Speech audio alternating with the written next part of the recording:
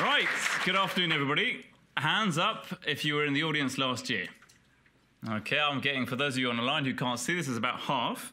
Okay, so those of you who are in the audience last year will remember that this is the session that I chaired last year, and I thought it's interesting to start by looking at where are these projects now, 1 year down the line.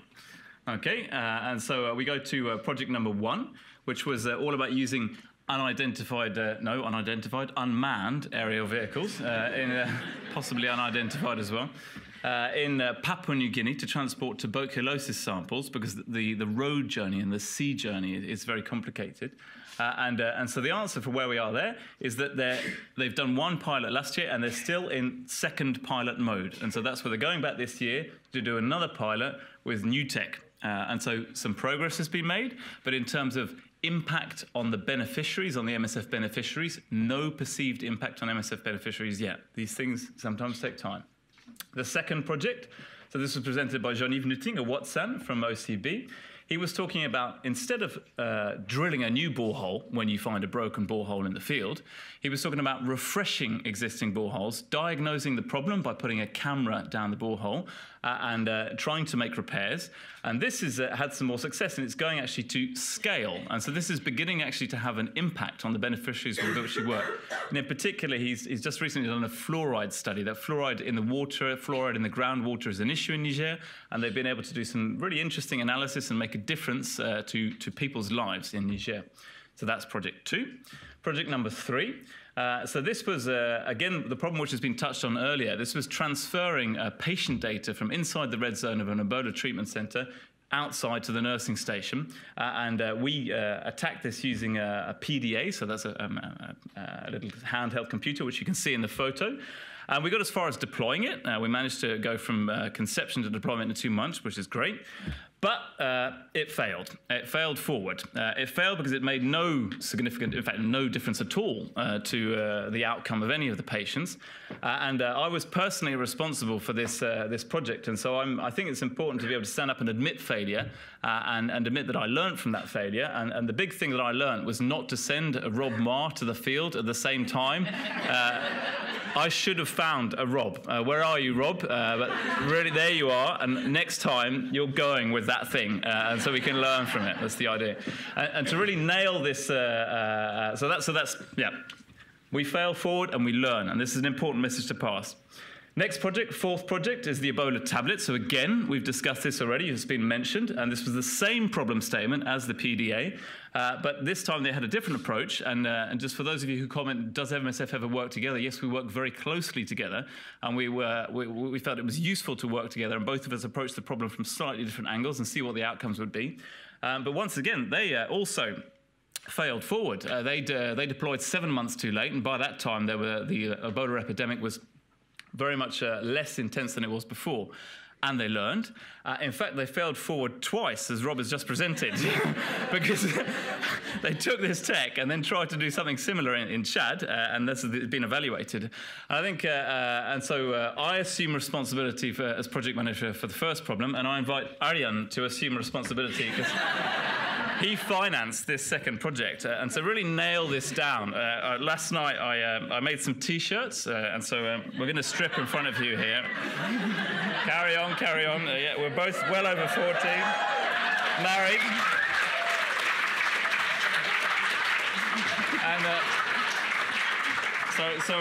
and you can see I failed terribly, because I've even failed to spell the word failed. Which is really very embarrassing. And so I don't know if you can see this.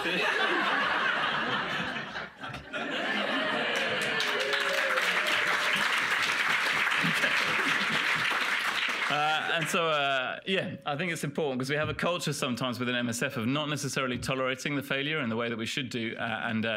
I'm not saying go out and fail. I'm saying go out, think hard about what you're doing, build your project correctly, try and fail forward if it doesn't work out the way you thought it did or you thought it would, and learn from the experience. And thank you very much once again, Rob, for an excellent presentation on telling us how to do that. So you get a round of applause, just because it's really illustrates my point.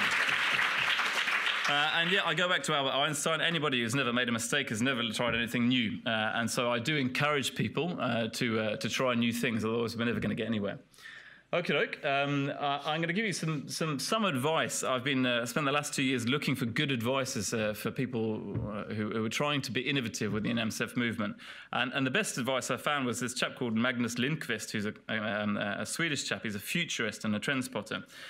And he says, ignore the trends, look for the secrets. And this is the real key. Ignore what everybody's talking about, the big latest thing, and look for the secrets. He says experiment, and you've seen all 4 of the previous presenters have experimented, and those that are about to present have experimented as well. And don't be afraid to make enemies. I can assure you that one of the people, or at least 2 or 3 that are going to present this afternoon, have already made enemies. And this is actually quite a good thing. If you're making enemies, possibly you're doing the right thing, because you're challenging a status quo, you're challenging a norm. You're using a word which somebody I admire greatly, Megan Maguire, she's disrupting. You're being disruptive. So experiment and make enemies. And finally, be patient. And so, yeah, absolutely, I hear the person who asked for eCare or the Vaxi app to be deployed tomorrow in the field. But unfortunately, these things do take time. But there's a way we can get around that as well. And that's really the theme of this afternoon, is to get over this sickness that we have within MSF of trying to do hundreds of projects and doing them badly over long periods of time, to scope down our portfolio, to do few projects and do them well and do them quickly. And so what we've got this afternoon is 4 projects that are in a more of an embryonic stage than things that you've seen presented certainly yesterday and things that you've seen presented this afternoon. They've tested things in the field. They've had some time to play, months rather than years. And essentially what they're doing is that they're coming to present where they are now and where they want to go. And to make it more interesting, I've pushed them quite hard, actually. They have to deliver 7 slides in 7 minutes, and the slides are formatted. And they're not presenting to you, the audience. They're presenting to a panel. A panel which, for those of you who have seen Dragon's Den, this is a similar kind of concept. The panel is made, well, I'll introduce them in a minute, but you'll see. And so they're going to present to the panel, and then you will vote, the audience. You get a chance to choose your favorite, the project that you think will have the highest impact on our beneficiaries, on MSF beneficiaries. The panel will choose, and the online audience will be able to choose via Twitter. And you can only choose one. You can only choose one because we can't resource everything, and by overcommitting ourselves on projects, we've seen we don't succeed. We fail numerous projects as opposed to succeeding few. And I think so. That's the innovation pitch. That's what we're coming to in a minute. But I'm going to pause for 1 minute just to talk about this. There was an excellent question last year during the session that I presented on the ethical principles for innovative projects that don't necessarily involve human participants or their data, though some of these do, but there we go. And I think if you grow up with an MSF as a medic, and if you've been trained as a medic, ethical principles are part of your DNA. This is what we grow up with. But if you're not a medic like myself, this is something you have to learn, and you need guidance. And so we've designed a framework which is in the brochure, and we hope that it'll be published soon in a peer-reviewed journal, and certainly within MSF we've been starting to share it. And I won't go through the details, I'll just let you read it. But I think it's important to give people like myself, people like those that are going to present, a framework to walk yourself through to see whether you're actually to take an ethics into consideration or not. And so I thank the gentleman, whoever it was, I don't know who it was actually, who asked me that question last year. And this is our reply, and those who are presenting have applied this framework to their projects, and so we'll see how that goes. And so here, I've talked about this before. I think there's another thing to mention is that often when you have, everybody has good ideas in MSF all the time. Don't be fooled by this creation of innovation units within the MSF movement. That's not where the innovation happens. The innovation unit's role is more to help ideators bring their projects from outcome to fruition. And I think most of the best ideas come from the people on the ground in the field. But those ideators, often they'll just say, why don't we do it in blue? And they won't really think about the difference between doing it in blue instead of doing it in green, and the costs involved and the risks, etc.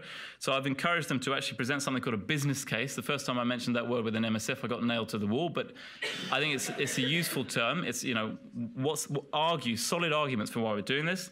And I encourage decision makers to make decisions based on something more than just le feeling, as they say in French, because solid decision makers. And finally, a competition played in good spirits it's a healthy thing for the organisation. And so that's the reason for today's innovation pitch.